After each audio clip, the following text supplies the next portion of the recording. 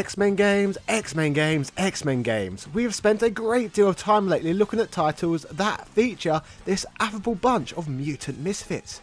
When it comes to this Marvel franchise, a mixed bag of quality would be delivered during the 90s. But amongst the many offerings available, there will be a surprising amount of decent ones that players had at their disposal. Some of these were so fantastic that they are considered by many as all-time greats, such as the brilliant high-flying fighting games X-Men Children of the Atom and the unbelievably good tag team crossover that is X-Men vs Street Fighter. That's without even mentioning the top-tier arcade beat-em-up from Konami, a game that offered astonishingly 6-player functionality. Due to games of this calibre existing, it is easy to overlook Capcom's Mega Man X-like Mutant Apocalypse on the Super Nintendo. Mega Man X-Men, yes I said that, is pretty epic, and I don't feel it gets quite as much praise as it deserves, simply due to it being overshadowed by more famous X-Men games. When I covered this game previously on here, many people in my comment section would mention that they believe there is an old school X-Men game out there which is even more criminally underrated than the Super Nintendo gem. So let's look at its history today. Hello ladies and gentlemen, Big Daddy Top Hat here. This is X-Men 2 Clone Wars. Yeah. What are you doing in my video? Get back to where you came from. Hey, what about my world? What's wrong with it? Are you from some kind of childish game? That is not true. Hero Wars has vibrant graphics, cool gameplay, and a user-friendly interface. Alright then, let's give it a try. Yeah, tell them more about it. We foul, we fall, we lose control. Enough, stand up and play your role. You ask me, Top Hat, what's going on? I tell you, Hero Wars is on. It is an epic, crazy game with many heroes, modes and fame. Brave and strong Knight Galahad must save the world from tearing apart. Archdemon took control on land, but team of heroes is in your hand. Upgrade them, teach them, mix them up and show the villain what is up. Continue journey in the guild, the mighty alliance should be built. Strike down bosses one by one until it is completely done. Be sure come back another day, new content rushing all the way. Cool events, bosses, modes and loot. Amazing heroes, it feels so good. 100 million can't mistake, Hero Wars is best for break. Become a legend, claim your gift, 5 heroes, gems and gold to lift. Mobile, gamer or PC, the different story we shall see. Right now go on and download using my link or QR code. Yeah. During the mid-90s, gamers were somewhat spoiled for choice with the amount of X-Men games that were being released, with on the home front, not just the Sega Saturn and Sony PlayStation receiving support, but also older 16-bit consoles such as the Super Nintendo and Sega Megadrive still getting X-Men games too, often with these video games being console exclusives. Mutant Apocalypse, which we mentioned earlier, was a late 1994 game that was available exclusively on the Super Nintendo, but Sega would publish some 16-bit X-Men games of their own. The first Sega published Mega Drive X-Men game was simply titled X-Men, a game that generates both nostalgia and frustration to players in equal measures. This rather enjoyable game from Sega is infamous for one fatal flaw in particular, a section whereby the game prompts the player with a mysterious warning to reset the computer. This neat bit of meta trickery required the player to physically get off their couch, go up to the Mega Drive and tap the reset button on the console.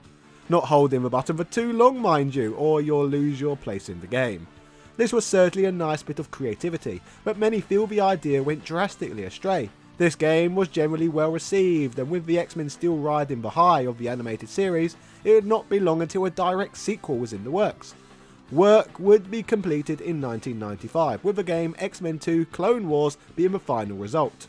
Developed by Head Games, known for their less than stellar work on other Sega titles such as Taz in Escape from Mars, Wacky World's creative studio, and Pink Goes to Hollywood, no one was really expecting anything particularly special from this game. From the moment the game is turned on, gamers are taken straight into the action. None of that title screen mode selection malarkey, it's gameplay from the off.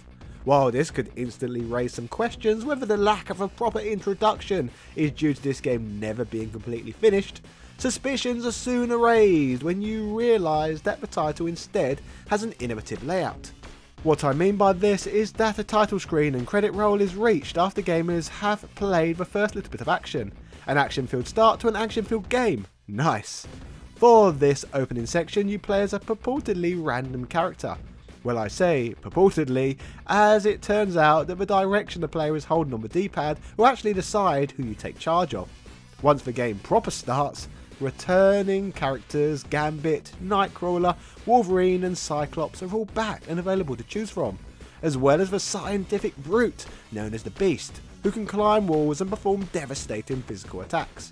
In addition to this, the psychic ninja Psylocke joins the Megadrive fray and can utilise her psychic knife and acrobatic skills to decimate foes.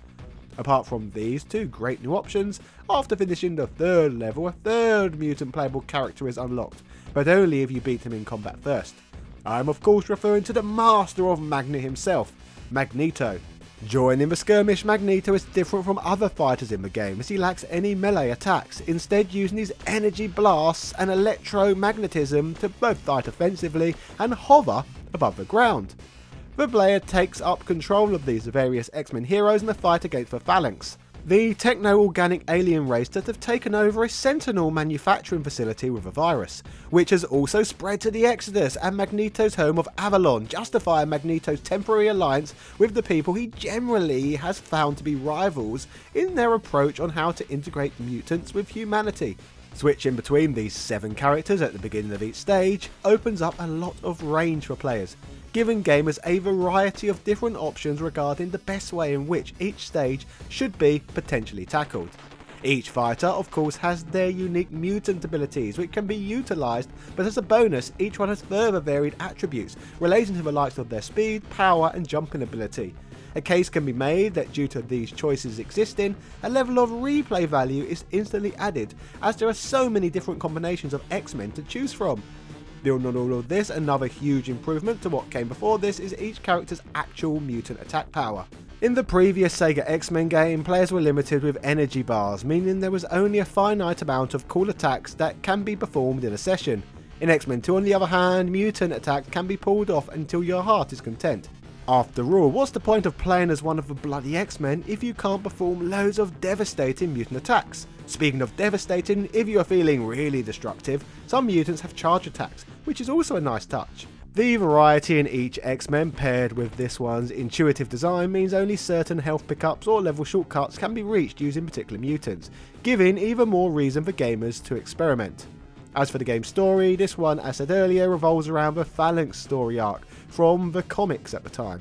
Professor X has sent his best to destroy the Phalanx virus, which through the game soon leads to a partnership with Magneto in the joint quest to protect Earth. Much like how Spider-Man and Venom in Maximum Carnage came out near the release of the comic storyline, the Phalanx were also introduced in Uncanny X-Men 305, only released in April 1994, and created by noted comic creators Scott Lobdell, Joe Madureira, Chris Claremont and Bill Siekenwicz. Soon after their reveal, the Phalanx Covenant crossover spread between X-Men, Uncanny X-Men, X-Factor, X-Force, Excalibur, Wolverine and Cable. That's a lot of X's, many years before BMX XXX. The story was told over 3 different storylines, Generation Next, Life Signs and Final Sanction, and beyond being the driving force of X-Men 2 Clone Wars. This was adapted in the 5th season premiere of the X-Men animated series. Playing from stage to stage, the scenery is beautiful, colourful and detailed, with other graphical effects adding to each area's charm. Take the snowy intro area for example, whereby the stage's harsh weather gives the level an extra layer of beauty and helps the region feel more like Siberia. When the alarm goes off on the 2nd floor of the Sentinel complex, the red and black flashing graphical effects, sound effects and explosions all in turn add to the urgency of the section. It is details like this that add to this affair's overall quality. Of traversing from stage to stage, combining their forces, the United Mutants chase the Phalanx to the Apocalypse base.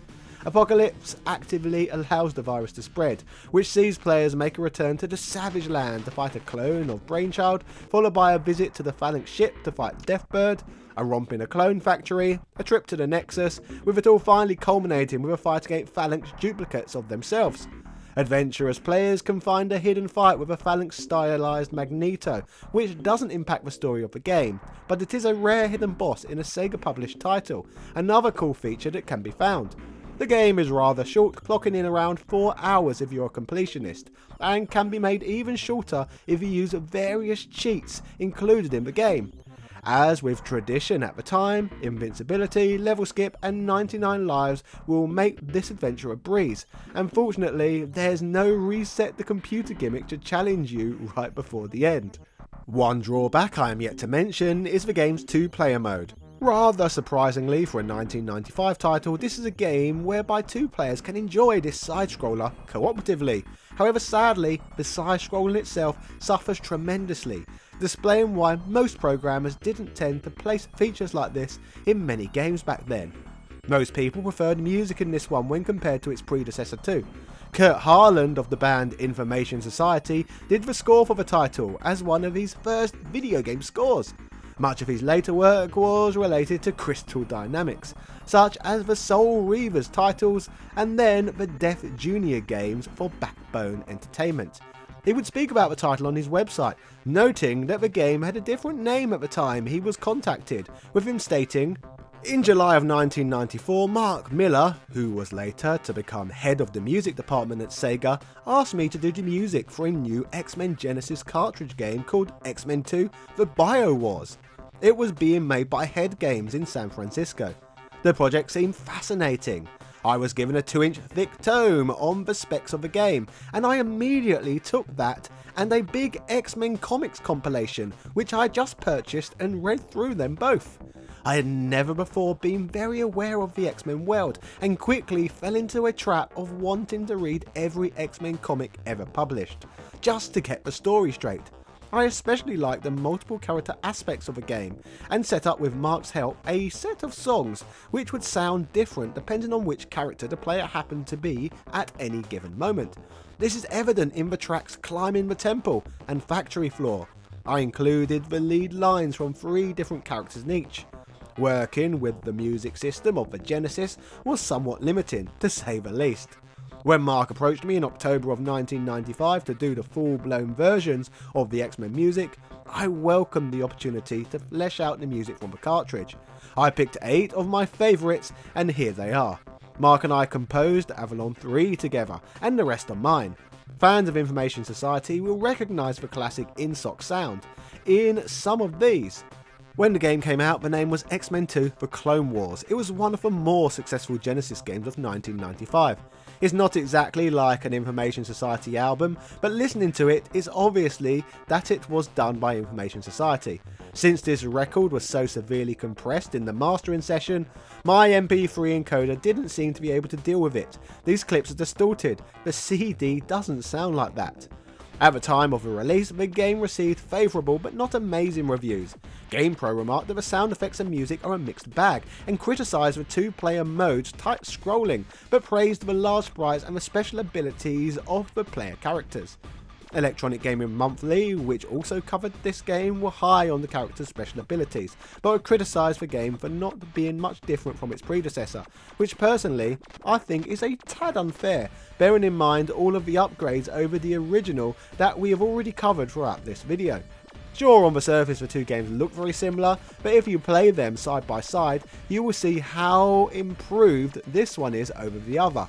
They would also claim that the game never seems to come alive, despite a few cool, not to mention huge bosses and challenging levels. Next Generation remarked that the game has more playable characters, more complex moves, more levels and more gameplay twists than the original X-Men, but it is still no more than a rental title. As the years have gone by, X-Men 2 Clone Wars tends to be a game that has received more and more respect. Years after its release, Complex would put it as the 18th best game on the Sega Genesis, while Screw Attack would place it at number 20. While the title largely improved what was provided in the original game, it didn't completely reinvent the concept, and the limited game time means that most competent players could beat it in a weekend rental. You could say that the game's short length was one of the factors that didn't impress gamers in 1995, particularly when we were already in an era by this point in which grander polygonal based games on CDs were being most celebrated. In fact, you could blame the entire shift towards 3D and the next generation of gaming, yet another factor that hindered this one's interest. And that is without even mentioning the likes of Children of the Atom, which was graphically the most impressive looking X-Men game around as of yet. Despite seemingly gaining more recognition as an undersung classic by the day, sadly, thanks to licensing, the game's never been re-released. It would be cool to see someone like, say, Digital Eclipse work some magic on the 16-bit Marvel titles. Maybe instead of the Cowabunga collection, we could get the marvellous multi-pack. As far as I'm aware, the X-Men are now owned by Disney, and Digital Eclipse have already released Jungle Book, Aladdin and The Lion King as a Disney collection on modern hardware. So why not the X-Men or something else Marvel? As for back in 1995, after the release of this title, Sega wouldn't immediately lose their non-exclusive license for home console games based on Marvel properties. The same year would see the release of X-Men Games Masters Legacy for the Game Gear, followed by the underwhelming Spider-Man Web of Fire for the 32X, and a third X-Men title, Mojo World for the Game Gear and Master System of all things in the following year.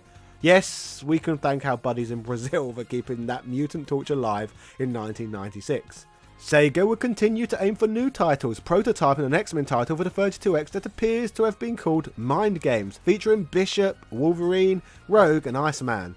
This title, developed by Zyrinx, may have been turned into the 32-bit console and DOS game The Incredible Hulk: The Pantheon Saga, which we may cover at a later date. But most intriguingly, X-Men 2 looked to have a more traditional follow-up, but one that would require a name change. X-Women: The Sinister Virus. This would have been a title focused on the ladies of the X-Men franchise.